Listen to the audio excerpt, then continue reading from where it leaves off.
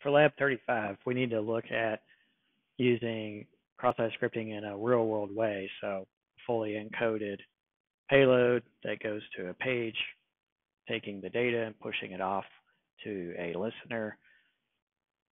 In order to do this, we'll use cross-site scripting, but I have the script already ready to go to make this demo a little bit quicker.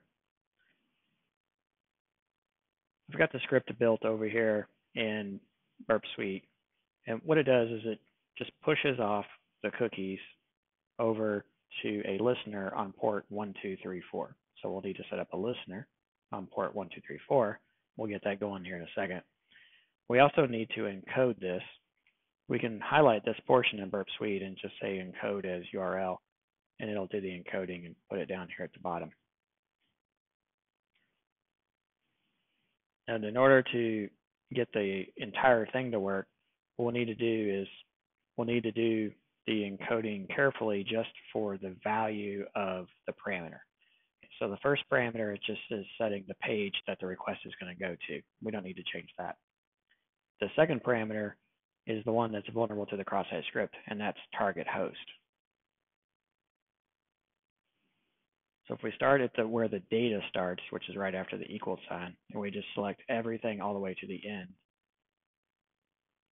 we'll do the encode as URL like we saw, and that'll encode everything all the way to the very end.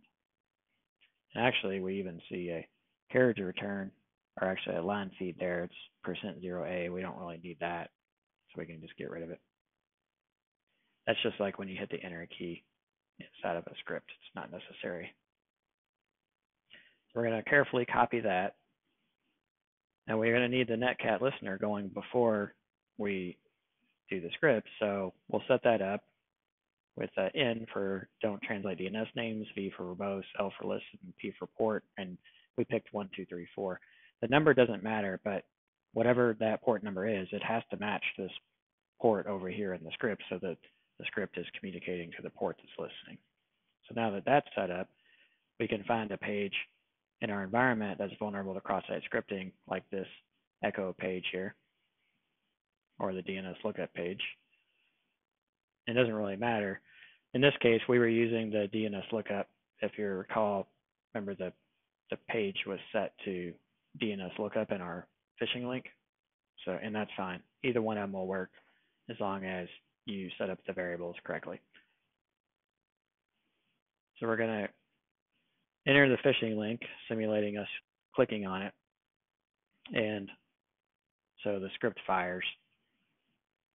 You'll notice the page is actually stuck because it's transmitted the data over to the netcat listener, but the netcat listener doesn't respond, of course. It just captures the data. Let's go back and look at the netcat listener. And we'll see that the cookie got captured and sent over, and here's the value of the cookie here. Then there's a show hence cookie after that one, and it has a value as well, and so on. Now, if we stop this listener script over here, the page will go back to normal. So now that we've done that, let's go back and take a look at the DNS lookup page itself. So to get over there, we're just going to browse to it directly. And when we use the DNS lookup page, let's put any kind of value in here. We'll post to it and watch what happens inside of Burp Suite. So let's go back over to the target, or proxy, I should say, and then we'll go to the history. We want to go to the last request. And notice carefully that when the page is used normally, the request is posted. But when the cross-site script fired off, that was done via a clickable link, which is a GET request.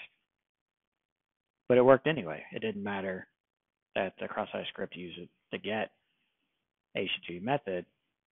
The data was still captured nonetheless. Knowing that, let's go back over to the lab page, and it asked, how does method tampering make this attack easier?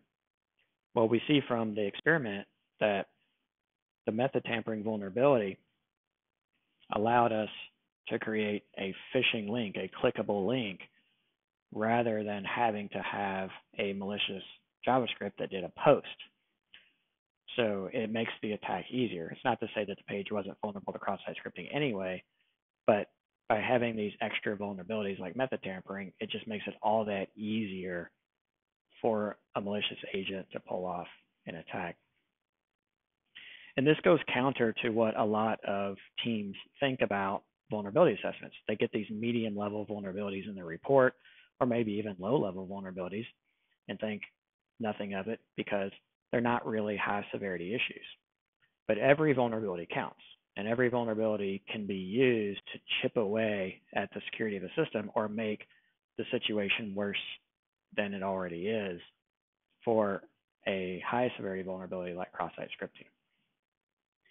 So the system would be vulnerable either way, but it does help. And for that reason, this first answer here, the application allows the form to be submitted via a GET or a POST, which allows the attacker to use either phishing or watering hole attacks. And we'll submit that answer and find that that is the correct answer.